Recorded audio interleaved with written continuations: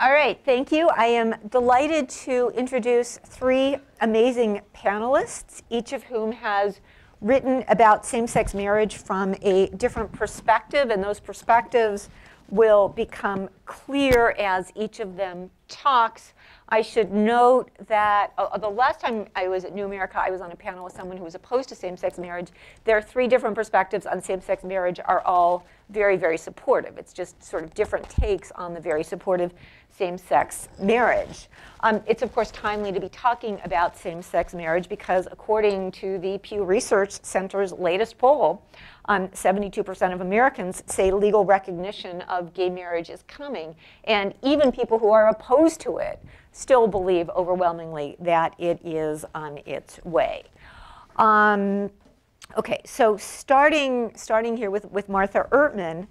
Martha Ertman is a law professor at the University of Maryland. And excuse me for going into the personal, but she and Karen were married 2009.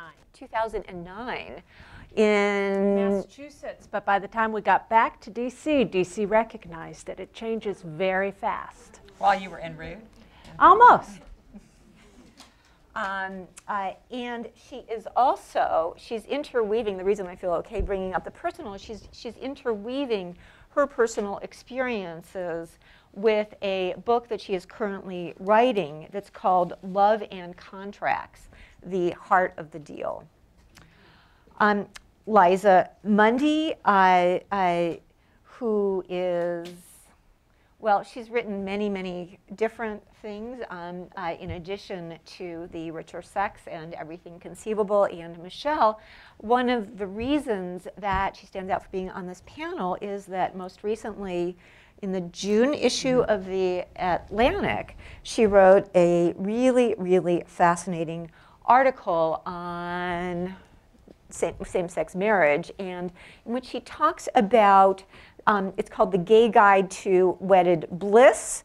Research finds that same-sex unions are happier than heterosexual marriages. What can gay and lesbian couples teach straight ones about living in harmony? She is also a Schwartz Fellow at the New America Foundation on leave from the Post. Jonathan Rauch is a guest scholar at the Brookings Institution, although I guess you're known for many, many other reasons beyond that.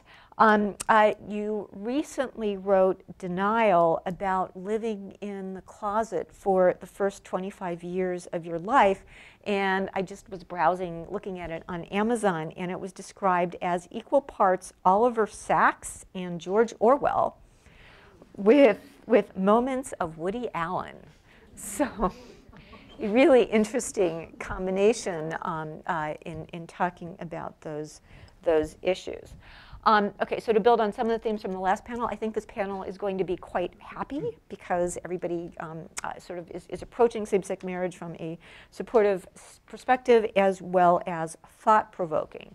So to focus on the thought-provoking, in thinking about same-sex marriage and the reasons why same-sex marriage has been so important to many people within the LGBT community as well as outside of the LGBT community, Suzanne Goldberg, who's now a law professor at Columbia, suggests that there may be three different interests in same-sex marriage. First, the reasons to advocate for, and she, by the way, does not call it same-sex marriage, she just says marriage, because once same-sex couples are married, they're no different from any other couples who are married. But she suggests three different interests.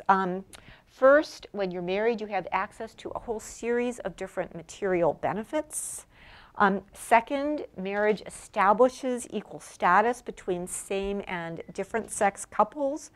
And third, and this actually gets to Liza's article, it is possible that when same-sex couples are able to marry, as they now are in, I guess, about a dozen jurisdictions, that they may be able to transform the institution of marriage. Interestingly enough, an argument made from both the right and the left.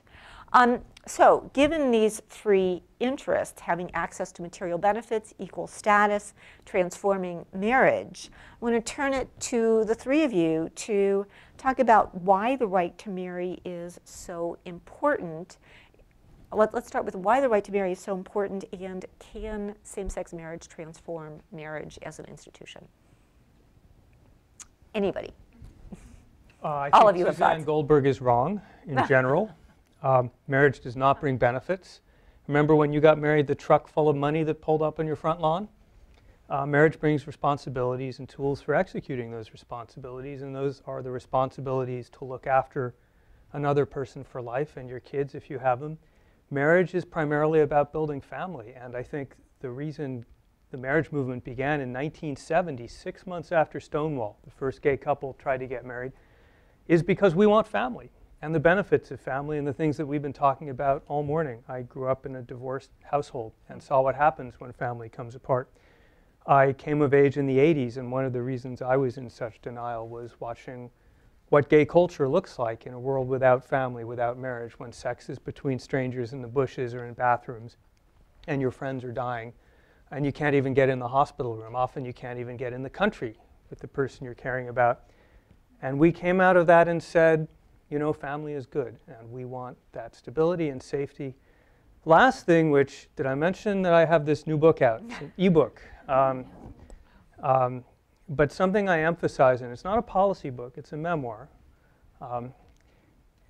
is that one of the reasons I spent my first 25 years, not just in the closet, that doesn't begin to capture it, but twisting my entire personality into one massive personality disorder in order to deny even to myself the possibility I might be gay, is that from a very early age, long before I knew sexual attraction, part of me understood that I could never get married and have a family. I didn't know why. You know, this was years before dating and all that. I just knew this was the case, and that every single day, anything like an attraction or a romantic interest would push me further from a life in family and a destination for my love.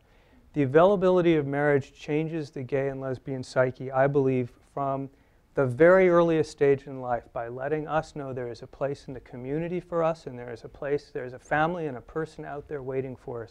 And from the first crush and the first kiss and the first date, that is just hugely important in having a right side up life. And no, I don't think we'll transform marriage. I think it'll transform us for the most part. I'm a professor, so I have to say it's complicated and things go in both directions.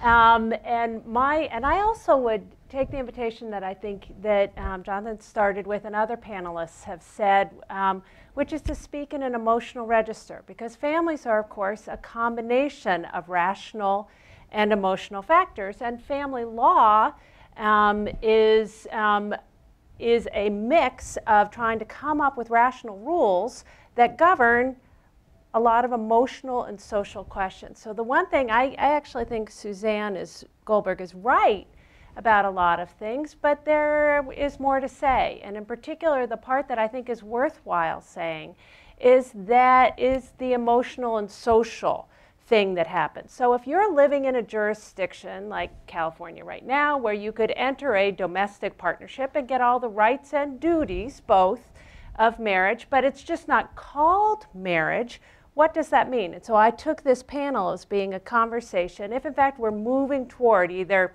civil unions in Illinois and marriage in Massachusetts, or maybe the same thing all over the country, what does the word marriage do? So what does it mean when you can have all the rights and all the duties in your state and maybe at the federal level, depending on what the court does with the marriage cases in the next few weeks? What does that mean? And I would speak from personal experience. I'm about to turn 50 this summer.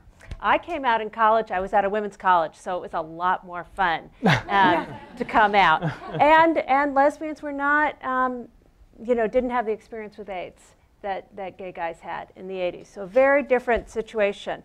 But I I have the very good luck of having a midlife marriage. And for those of you who have had midlife marriages, you know what life was like before, and it is sweet. So when I am 45, I marry this smart, savvy Jewish lawyer. I'm not Jewish. So when I marry her in Massachusetts in 2009, I marry into a Jewish family. Now, I didn't come out of the box at 45. I had other relationships. I lived with one person for 12 years. And whenever we talked about each other's families, in my cohabiting relationship, we used scare quotes. And because we were both lawyers, we referred to them as outlaws instead of in-laws. And there's a jokey quality because you're not quite really family. In this book that I'm writing, I've really struggled about how to talk about a range of families. And Jonathan was suggesting that marriage is the pinnacle. And I think it is the thing that more people want and more people do than anything else, and law should honor that. But I also think that love comes in different packages. And when he mentions AIDS in the 80s and early 90s, before the drugs kicked in and became available, there were caregiving networks that were deeply family-like. I'm not sure what law does with that, and scholars are working on that. What I would say is, having now married into a Jewish family, I'm still not Jewish, but I'm the one who makes sure that there's a challah at 6 o'clock on Friday night. And I'm the one who wants our 9-year-old to know the Jewish prayers in case he wants to be Jewish. Whether he is going to be, I don't know. We also go to the Unitarian Church on Sundays. So it's much more choice, and that choice, I think, is really where I think I see family law going, and society. There are just more options, and there's more visibility. And I think what we're moving toward, and what I hope we're moving toward, is a morally neutral range of relationships where marriage still has a special fizz. And it's because you're really promising, I'll stick with you for better or worse. And there's something to that, socially, economically, financially, legally, and that matters. But I also think it's special because every culture but one on the face of the earth has marriage. And to single out one group of people and say there's something so creepy about you that you cannot enter this status, that socially carries a big burden. What am I supposed to say now? Yes. Okay. No, I actually will argue. I'll be contentious and argue a little bit. And just to say, actually, to be personal, I too have divorced parents. I actually learned one time when I was interviewing Betsy Stevenson, and she was saying that the height of divorce was in 1979, which I didn't know. That's when my parents divorced. So I come from the generation who experienced, I think, widespread divorce. Parents, and I'm in a heterosexual marriage, and I have two teenage children.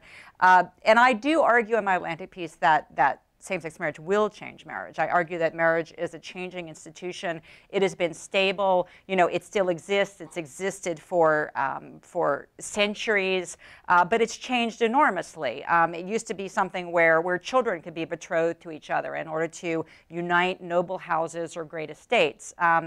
In some parts of the world, children still are betrothed, but in general, we reject that now. No-fault divorce changed marriage in terms of recognizing that it no longer had to be a lifelong and permanent union. The Married Women's Property Rights Acts, giving women the right to own property in marriage or own the right to their wages, that changed marriage. So I think marriage is going to continue to change. It sounds like it's going to continue to exist. And I would say, why wouldn't same-sex marriage change marriage? And the argument that I make is in any number of ways. I mean, listening to these heartfelt and incredibly informed testimonials to why marriage is important, I think this is the first time culturally that we've heard this argument made in 30 or 40 years as to why marriage is valid and important. And what I saw in my reporting for The Atlantic, and I wouldn't overstate this, but yet it's something that I saw, in churches in DC and Maryland that can do same-sex, that can perform same-sex marriages now, and not all churches can because not all denominations permit it yet. But the churches here who are doing it are seeing what you might call a marriage promotion effect or a social contagion effect. I mean, we know that happiness now is socially contagious. We know that divorce might be socially contagious. And what these churches are seeing is that marriage might be socially contagious. So I interviewed a pastor in Maryland who had gotten used to doing no marriages a year or one marriage, and she has 8 marriages this year. 3 of them are same-sex marriage, 5 of them are heterosexual marriages. So they're anecdotally reporting more marriages, that people, that their congregations are excited. They love, going to same-sex marriages. Rob Hardy's, who was, I think, your pastor, made the great analogy that, we like seeing love that overcomes obstacles. That's the, that's the sort of driving narrative of romantic comedies, be they Shakespeare or Hollywood. And what we're getting to see now is love that has overcome obstacles and is coming together. We feel really good about that. So that's one thread. But I think also what the studies show is that in same-sex relationships, there is more domestic, there's more egalitarianism, sort of division of labor.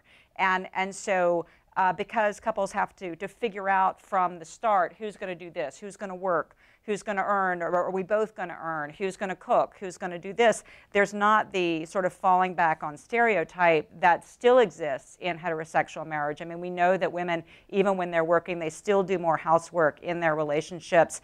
And when I would make this argument, often people in same-sex relationships would go, yeah, that's true, but it's not going to trickle over. I mean, even if it's true that these unions are more egalitarian, and that's not always easier. It's not always easy to have to kind of hammer out who's going to do what. But the idea that maybe they'll just exist in parallel. But I was very interested to interview priests and ministers and therapists who argued, well, actually, I counsel married couples differently now because I counsel same-sex couples. So the dean of the National Cathedral in Washington made this argument to me. I counsel same-sex couples. I see them hammering out from the start. What are we gonna do? Whose in-laws are we gonna spend the holidays with?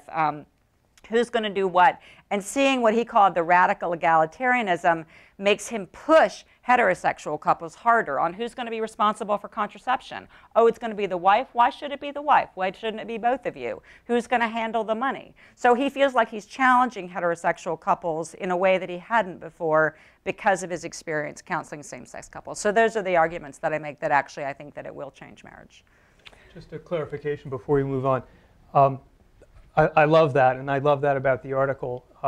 The question you asked was, will same-sex marriage transform straight marriage? And there's a lot of space between transforming and influencing. Oh, interesting. I think it will influence, and I think the influences will, and I've long argued, will largely be for the better. One reason will be supporting the cultural norm of marriage. But I don't think what you're seeing with these couples is a desire to somehow transform the whole institution. I think they're joining it, improving it, and working out some of the wrinkles. I also think there's an interesting question about cause and effect. So there's a story you could tell that because of these handsome gay guys getting married, everybody's, it's a trend. I like trend better than contagion, because contagion sounds like an illness, and a trend just seems like, doesn't everybody want to do that? It looks so good and shiny.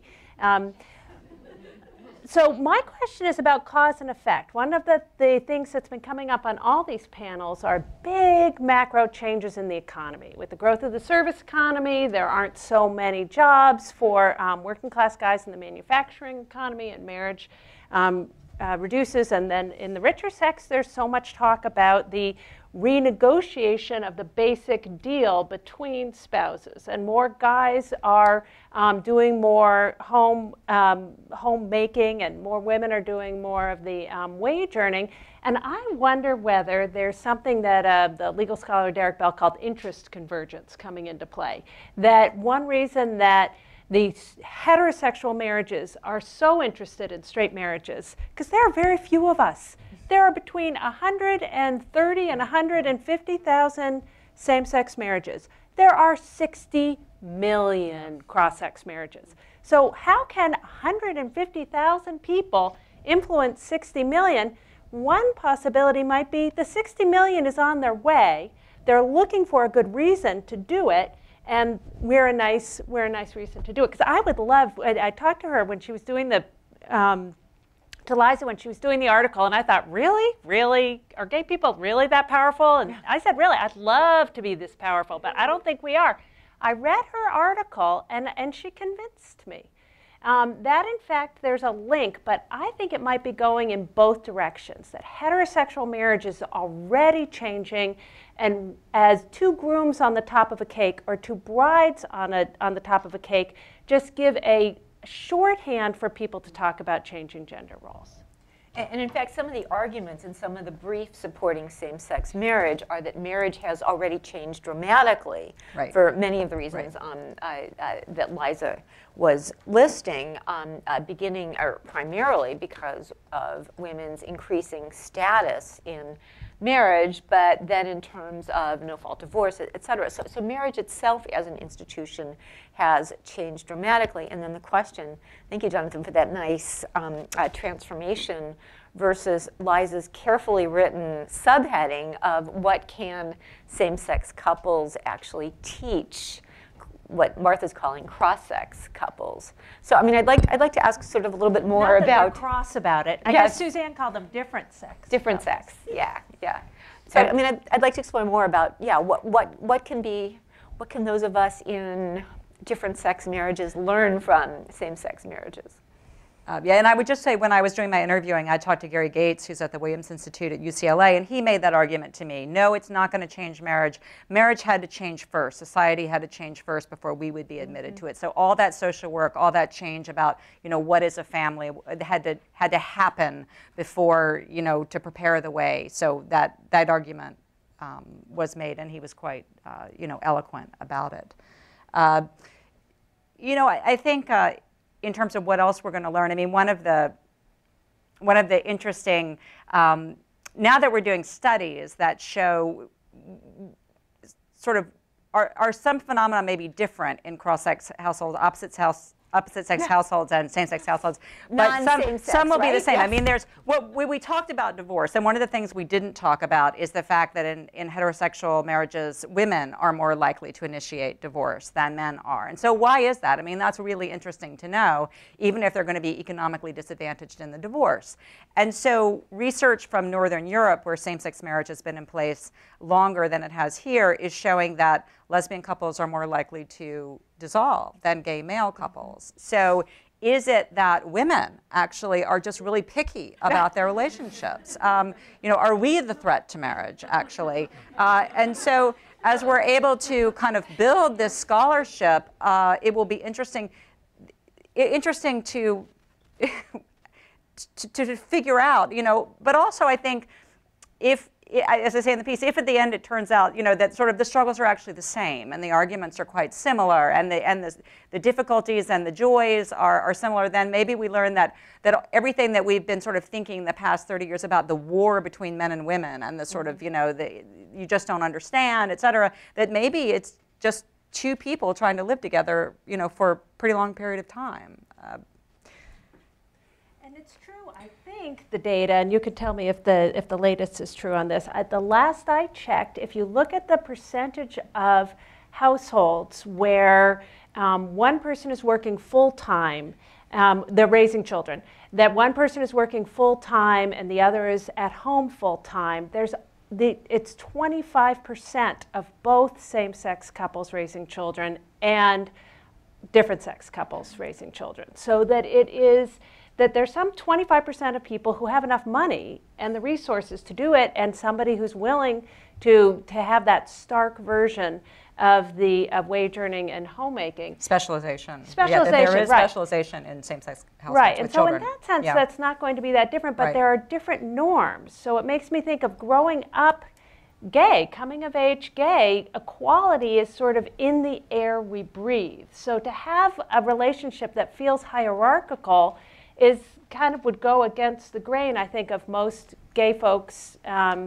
day-to-day life. And so it might be that norms of equality come in through the rhetoric. But again, I think it's only if the 60 million are in the mood to hear the message that it'll be heard. Because I'd love to think we were that powerful. I just don't think we're that powerful. I suspect our influence may be at its peak right around now, because as we start marrying and settling down and becoming a routine part of life, I'm not sure we'll get all that much attention. We'll just become married couples like everyone else. One thing I took away from your article, Liza, is that a lot of what was seeming to make these same-sex marriages thrive was careful consideration of many of the details and an egalitarian spirit. So here's a politically incorrect question to which I don't think we know the answer yet. One thing we could learn from that is that straight couples can copy that and benefit from it. Another thing that might turn out to be the case, though, is that same-sex male marriages don't have heterosexual men in them. I don't think... Yes? Some of them might, but I don't think we know yet how transferable the dynamics of gay people and gay relationships are going to turn out in the straight world. I think that's a very open question. Yeah, I'll just say just two things to that. One interesting, Pepper Schwartz, sociologist, was one of the first people who thought, you know what, if I study straight relationships and same-sex relationships, I can learn something about what's true of men and women, or what's true of straight versus same-sex. And one of the things she found is that many of and this was true in my reporting too, many of the men who were in same-sex relationships had come from straight marriages, because they had entered into straight marriages, I think, out of a desire for family, out of maybe not being out yet. And when she asked the guys in the same-sex relationships, well, actually, they were helping each other with housework. Did you help your wife with housework back when you were in the straight marriage? And she said they invariably said no. And so there was more egalitarianism going on when men were partnered with men than when men had been partnered with women, which I thought was interesting. And I think just to, again, to sort of make the argument that people are paying more attention than you think, another interview I did for this piece was with a woman in a heterosexual marriage whose husband is a litigator, and they have 2 small children. She was in a PhD program, and this is very familiar to all of us, her husband was working such insane work hours as a litigator in a major Washington practice that she finally dropped out of her PhD program to be a stay-at-home mom. She was very, very attentive to her children, but also clearly very conflicted about her choice. And she is friends with a lesbian couple, and they're both attorneys, and one has made the decision to stay home as well. And so on the one hand, she felt, because there's so much anxiety around these choices and so much competition in terms of parenting, she felt vindicated because this progressive lesbian, egalitarian couple had made the same specialization decision that she had. So that made her feel good about herself, but she also felt as though within their specialization they were more egalitarian. So the working attorney was coming home earlier and more present when she was home, so she felt like their family was sort of functioning better. So she was feeling simultaneously vindicated because they had made the same choice, but anxious because she actually felt like their family was more chill than hers. So it was really interesting to have that conversation. And those will be the interesting conversations. So people are watching. If, in fact, the court and the rest of society goes where we think it will be, where same-sex marriage gets recognized, and then it becomes just plain marriage, then we have marriage and everybody else. And so one way to do that is to think not so much. I do think the label same-sex is going to drop the way interracial dropped shortly after the Loving decision in 1967, and it will just be marriage. And what I would argue for is that marriage could be treated like Plan A. Most people do it. Most people want it. It's the most common option. But lots of people opt for Plan B. The second most common couple household is a cohabiting household. So that we will have a place where, perhaps because of the equality rhetoric that comes into marriage, that there will be more openness to giving cohabitants more of the definition of family. There won't so much be an idea that there's one family, one kind of way to be a family, and everybody else is just a stranger. Just for the record, to put a different perspective on the table, I very much hope that that does not happen. I think there's a lot of evidence now that supports the proposition that, particularly for kids, but also for grown-ups, marriage brings something important to the table that cohabitation doesn't. It brings a whole set of social networks and expectations that fortify that relationship, and a whole lot of social resources with it. They're stronger than cohabitations. They're more durable. Married people are healthier and happier and better off financially. You can do longitudinal studies on the same people and get this. So although there are a lot of things we need to do for a lot of family structures, I think it's important that marriage should remain on a pedestal. I problem with being on a pedestal, but you can have a sliding scale. So it doesn't have to be pedestal and the basement. It can be pedestal and then some stairs, and then I don't know what the basement's going to be. But I think that what it is I teach contracts. And in contract law, we talk about reasonable expectations. People shouldn't have to become experts in the law. The law should be what most people reasonably expect it to be. So similarly, you could reasonably expect marriage is going to give you this many rights and duties. And cohabitation, I think you would reasonably expect gives you some, but not all. And then, you know, with your babysitter, you probably don't have a lot. You have fair labor rules, but not family. And I think that's really where I don't think it's an on-off switch. And that's where I think we get into trouble. I'm actually against sliding scales because they're too easy to slip down. I'd like to see a fairly clear distinction between this one very special promise people make with all that we invest in it. You know, the ceremonies and the vows and the rings and the family and the in-laws. That's a very special promise to care for someone for life. And I think we need that social infrastructure that says, yeah, there's lots of other things, but those really are Plan B. Plan A is really special. So I'd like to see some real demarcation there. But maybe we're talking about degrees and extents here. It's actually, I mean, it's fascinating to think about whether or not, I mean, how we should think about the Plan B, the non-marital status. But I will also say that as we were preparing for the panel, I had a conversation with Martha in which I talked about, well, we don't really care if people get married or divorced. And she said, oh no, marriage is incredibly important for many of the reasons, Jonathan, that you were identifying. I think it's time to go for questions, which I'm assuming, just because I saw you first. Oh, yeah. Hi, I'm Sam from The Nation, and I've been reading a lot about... Oh, sorry, a microphone is coming towards you. I'm loud too, so it's whatever's good.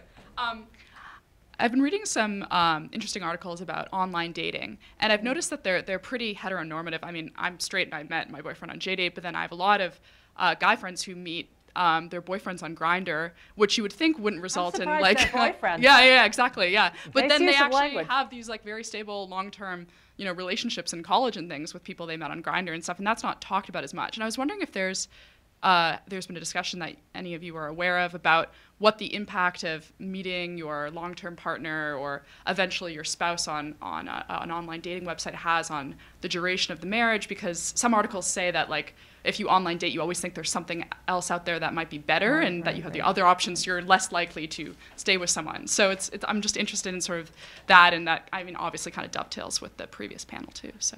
Well, there was something in the Post yesterday in the health section on precisely this issue of are online dating relationships just as stable or more stable. And yeah, I mean, there's the research shows that they might be more stable, but then of course, as is always true whenever you're talking about research, go ahead. No, that's all. Yeah.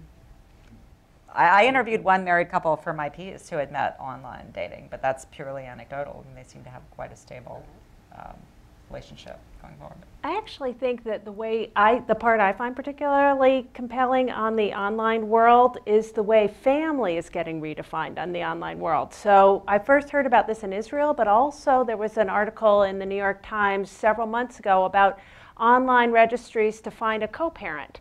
So if you want to find a dad and you're a single mother and you want to find someone who's tall, who's interested in math and science and, you know, easy to get along with, there's more and more of that. And so I think that because people can find each other, the internet allows a venue for forming all different kinds of partnerships, and then the law's job and society's job is to figure out what bucket to put those partnerships in.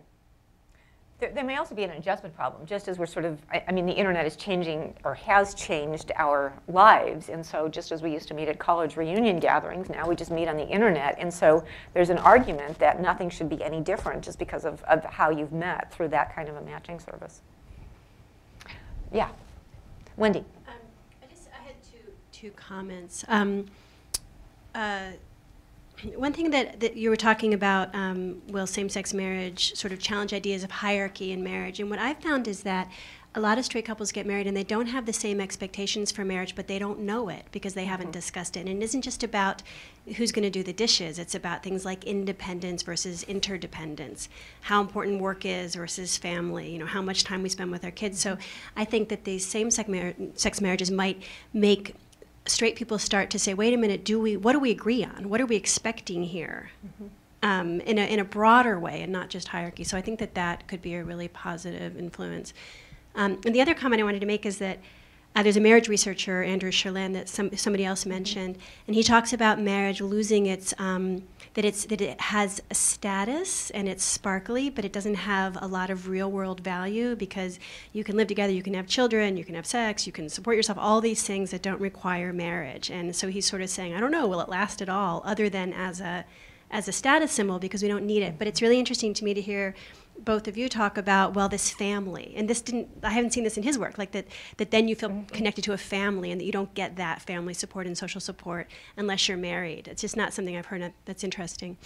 And he also talks about that marriage has become a marker of prestige. So if you put it too much on a pedestal and sort of worship it, it's this incredible relationship, it has to be everything. And that people don't enter into it if they don't think that they can afford to enter into it. The idea of being sort of young and foolish and just starting out, then you think, well, I can't get married yet because I'm not worthy of this great. So he sort of, I think, cautions against the idea of putting marriage on a pedestal because then people think they have to be arrived, successful, affluent people before they can actually partake of it.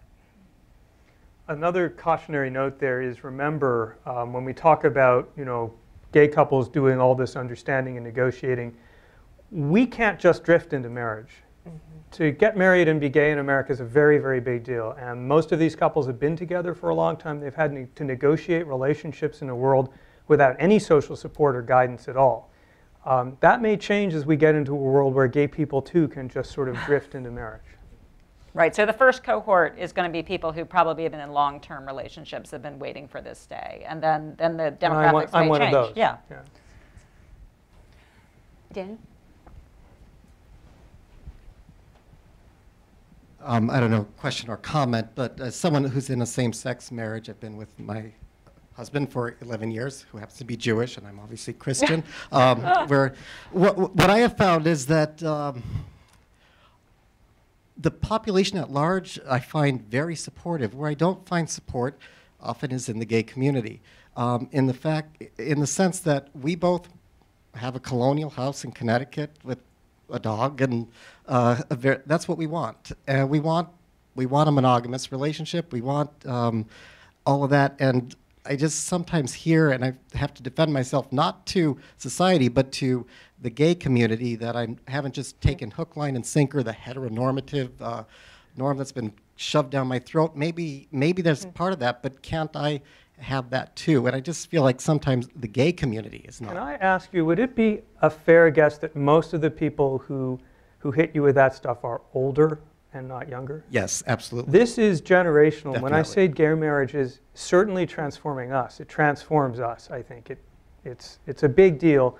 The Stonewall generation and older thought, why would we want any of that? That's what we're rebelling against. And when I did a book tour promoting marriage, I found myself again and again facing this generation trying to justify why marriage is a good thing. I never have those conversations with gay and lesbian people in their 20s and 30s. They don't even ask that.